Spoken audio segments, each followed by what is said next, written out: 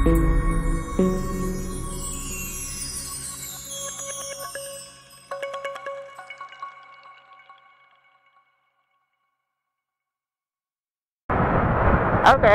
good morning guys. Good morning, good morning. It's 6:20 a.m. We are off to Marilake this morning. And I was just seeing some commodity drivers here running the roads, almost hit by a U-turning taxi, and he almost hit the bus in front of him. It's a great day to ride up to Marilake today. The sun's out,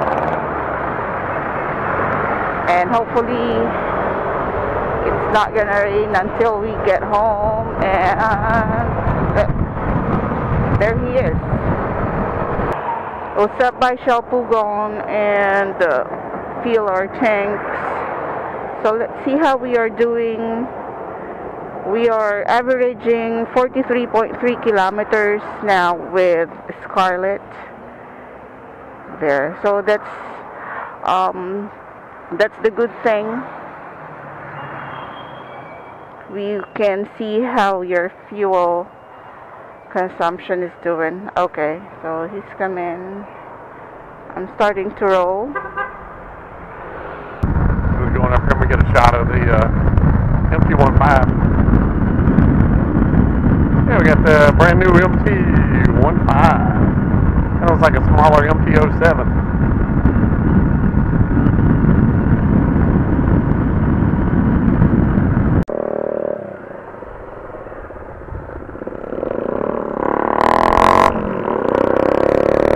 Of course, it never fails. You get to this part, there's always a vehicle. You get caught behind some fucking car. Going through the best part of the road.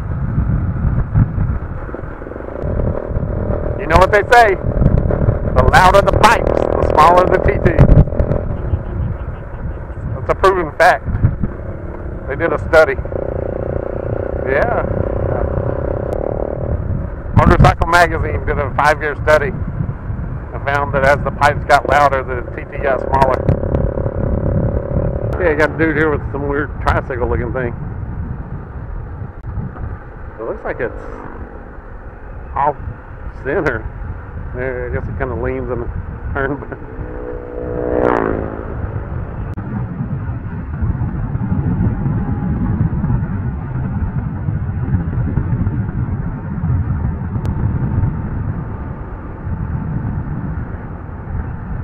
It's all clear. Well, here comes a couple of them.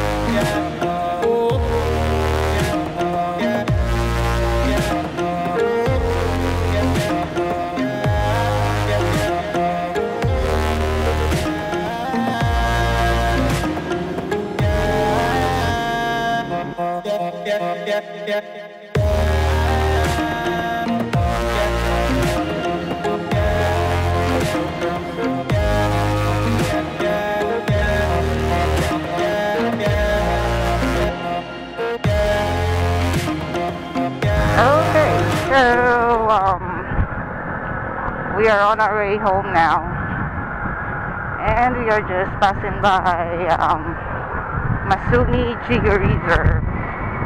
The bike. So there you see it. The new Honda Click 125i game changer is the new bike for Lady Misfit rider here. And we're so I got the red one, red and black. They have new colors. As I have mentioned from the previous vlogs, they start manufacturing the the metallic gray and the metallic magenta. And they also upgraded on their decals. It's bold, easier to see. And then for the other features of the bike that I like, I really like it. The panel gauge here, which are all digital. You can also see on the panel gauge you have the odometer, and then the trip meters. You have 2 trip meters which you can toggle. It depends on how you use them. Usually I use trip meter A to track my current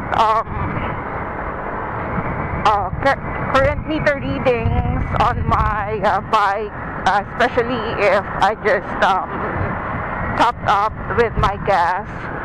This is for me to check if I need to gas up again or not. Although you have this fuel gauge here that also what do you call this? That also gives you a hint, or I don't know what you call that. It actually flashes if you need to gas up already. So I think it flashes when you're down to 1 liter. That means your gas is running low. And then also on the panel gauge, you can see the voltmeter, so you know how your battery is at, and the fuel efficiency of the bike. During work days, I use Scarlet from Tondo to BGC and BGC to Tondo. That's where I usually use her. And running through traffic in Rojas Boulevard and Makati and BGC also, it averages at around 43 kilometers per liter. Now I just checked her earlier, running through the roads of Marilake. It was at 48 kilometers per liter. So it really depends on traffic and how fast you drive the bike also. What else do we see in the panel gauge? Of course, your speed is there. And what I really like about the bike is, even if it's a scooter, you do not need much of that, I don't know what you call force, to speed up the FI game changer. So it really gets you to 80 kilometers per hour without you really noticing it. So with a torque of at around 11 horsepower, that's a pretty good one for a 125 automatic bike. It's also silent. You barely can hear the engine running, especially when you start it. The muffler is nice. It has the aluminum tip, and it also has a guard, crash guard over there. And it has a utility box. I really don't put my helmet inside the utility box, but it's an 18-liter utility box which can house a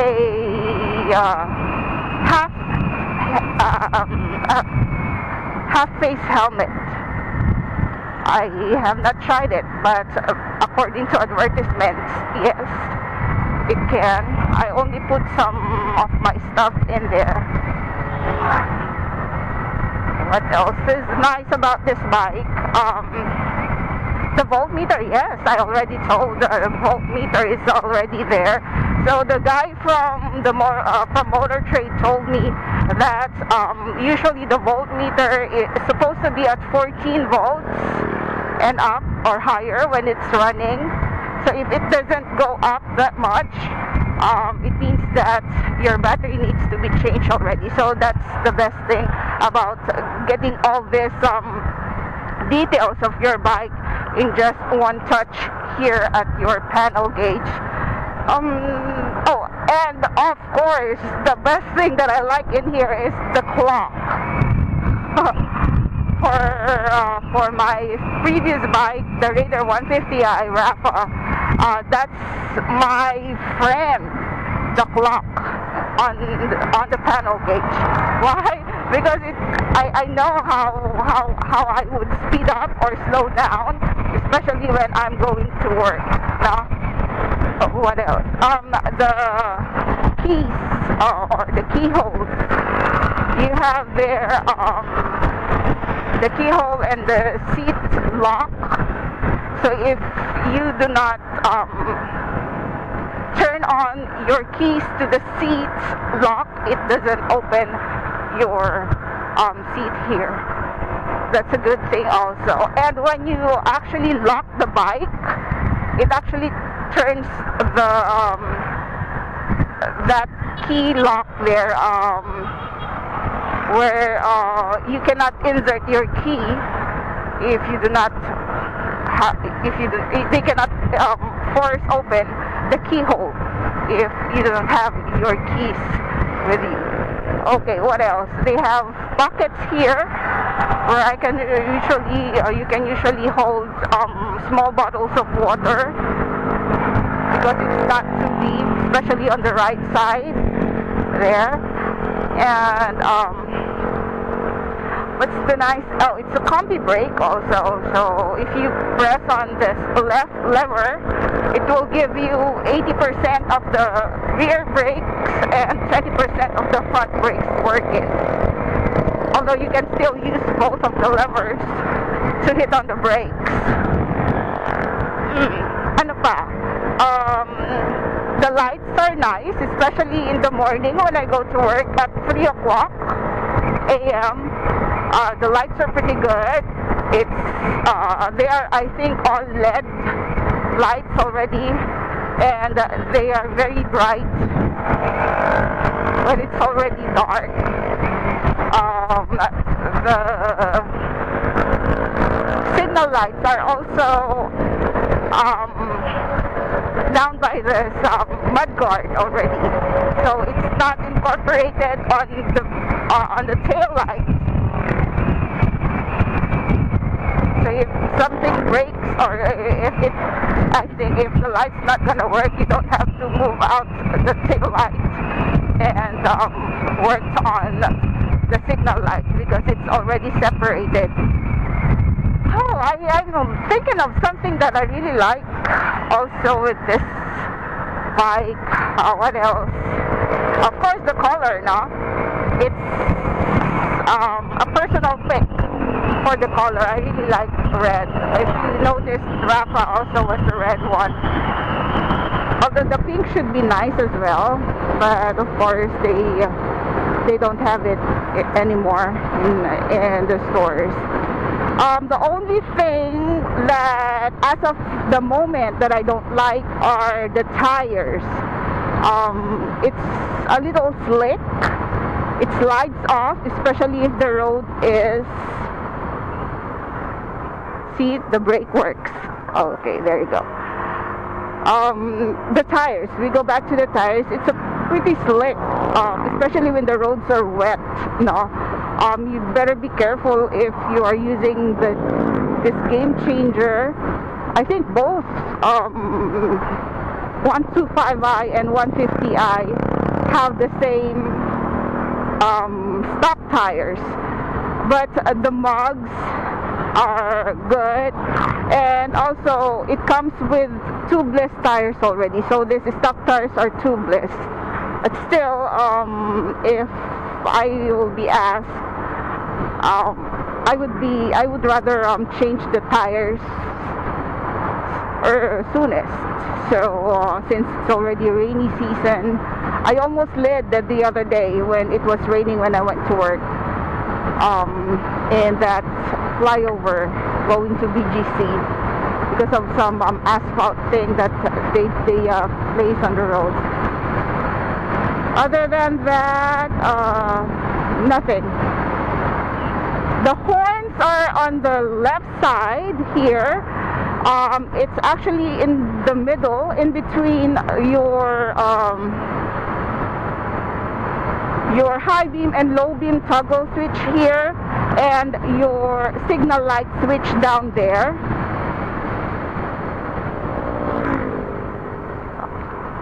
Alright, so they're on the left side, and on the right side you have this switch start. So and also I forgot to mention the new Game Changers 2018 and 2019 model alike, so both 150 and 125 has no kickstarters.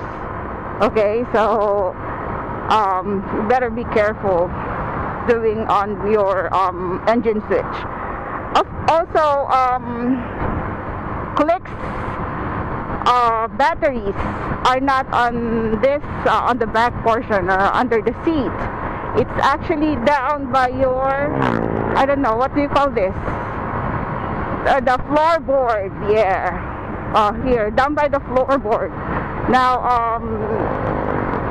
it's actually pretty safe if it's not raining or the road's not flooded.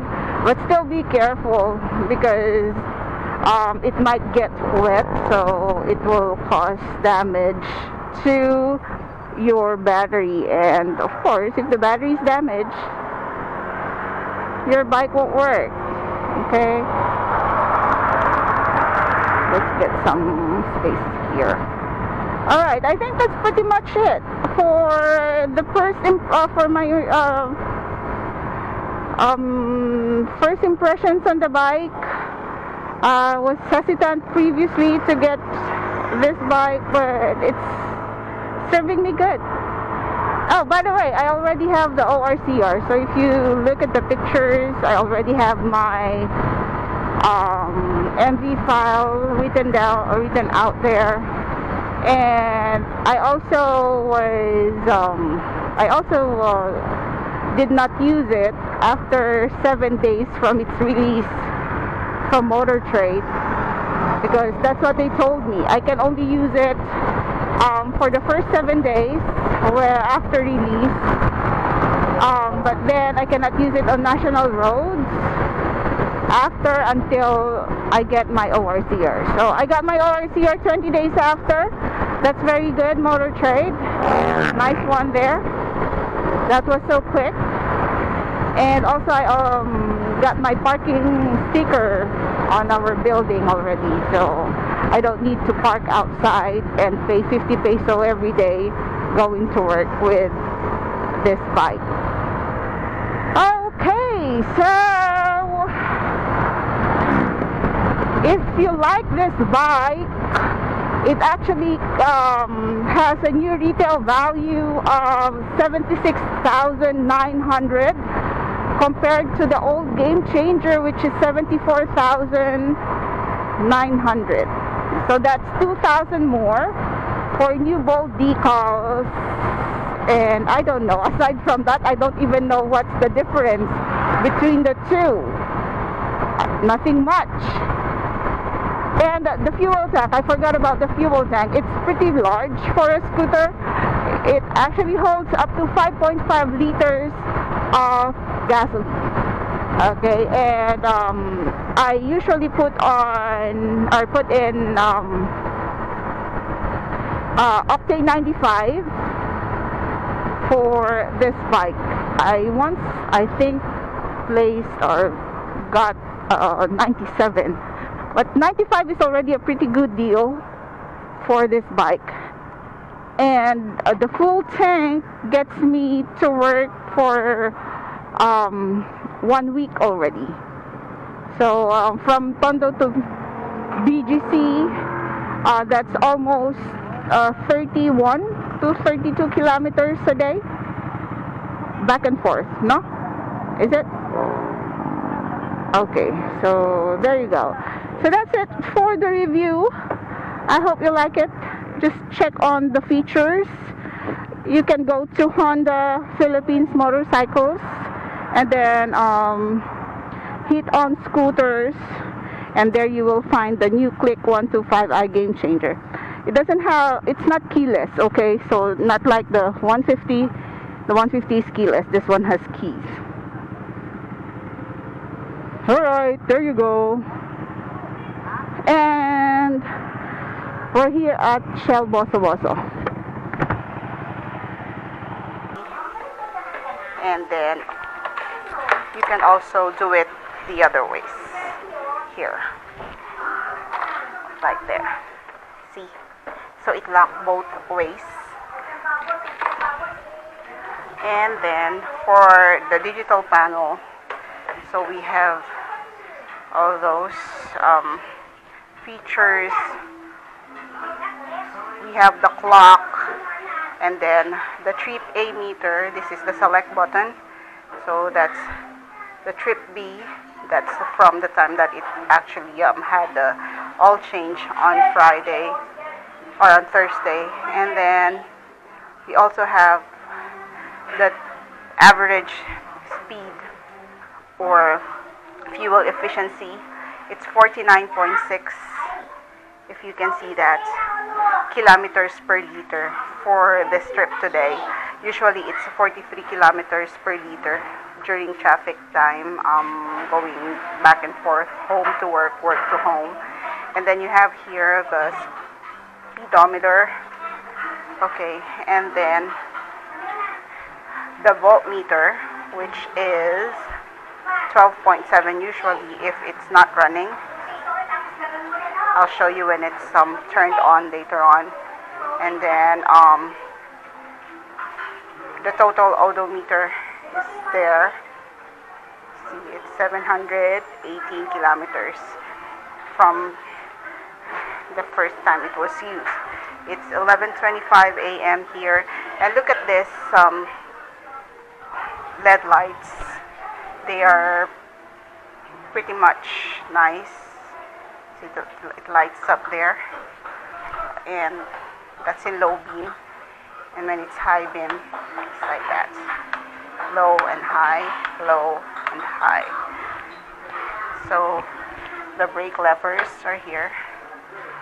It's combi brake, so if you are going to push the left lever, you see that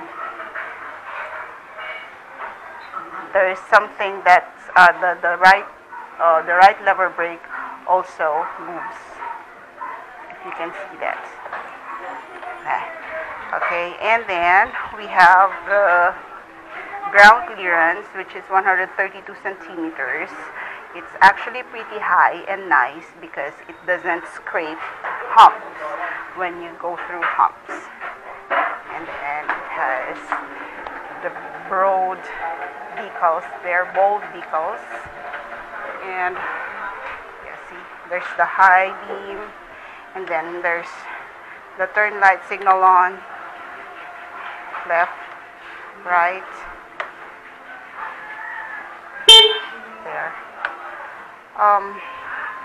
There are a lot of things that you can see here. I don't know how to make that appear, but it's there. The temperature, the check fuel light is there also. And what else? And this is where that battery is. So there we go. So let's check on that signal light. Left. See? And then right. There. So it's not incorporated with the brake lights. And then we'll have to turn it off. And then I'll show you how the brake light works. See? There. So the brake light works very nice. Okay, so there you go. So that's my first impression with this Click 125i Game Changer 2019 model. You have the Honda emblem here. Yeah. That's much about it. And I hope to give you a review maybe after 6 months of using it. So there's the front brake liquid here. There we go. And let's try starting it.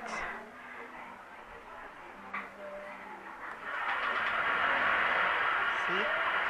So it's very, very quiet when you start it.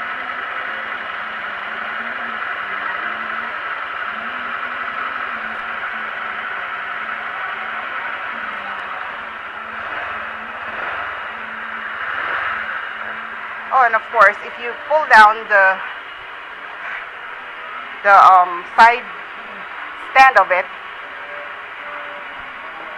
it actually turns off the engine. Look. See? You hear that? So you cannot start the engine when the side stand is down. That's a little safer. Okay, so there you go. That's it for the review. Oops, I need to get something from